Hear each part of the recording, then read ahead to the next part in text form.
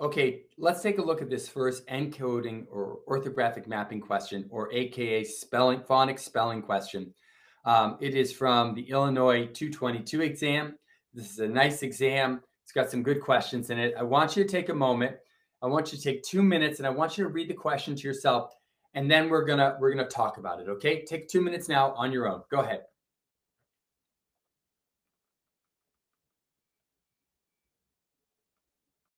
Right? It's a spelling question or an orthographic mapping question or a encoding question.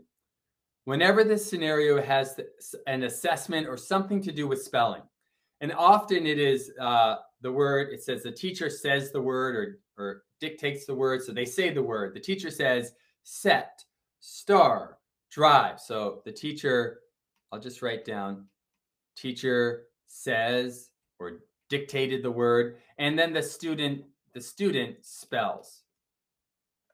So this is some type of spelling quiz. You've seen this book. Everyone's heard of a spelling quiz. Now, why don't they say spelling quiz? Why do they have to make it so fancy smancy with orthographic mapping or encoding? I don't know why.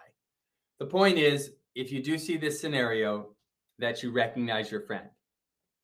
Oh, my friend John, AKA anything to do with, in this case here, spelling or encoding or orthographic mapping, right?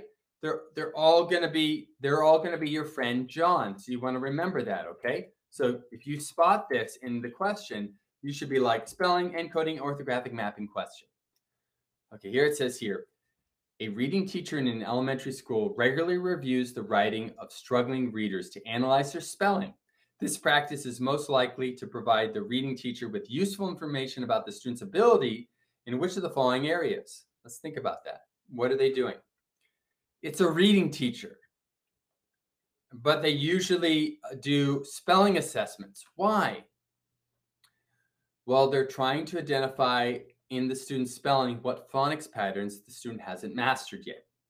So here we see set, correct. So that's a CVC word pattern, right? And they have that. Star, stir. Uh-oh, SpaghettiOs. That's a little bit of R control going on here, right? Drive, div, right? Driv. Uh-oh, that's a little bit of vowel consonant magic E going on. Do you see that, team? So the spelling assessment identifies phonics patterns which need to be clarified, and that's going to help them with their decoding, which is ultimately going to help them with the encoding, right? Because they're reciprocal. Decoding activities reinforce encoding activities that support decoding activities.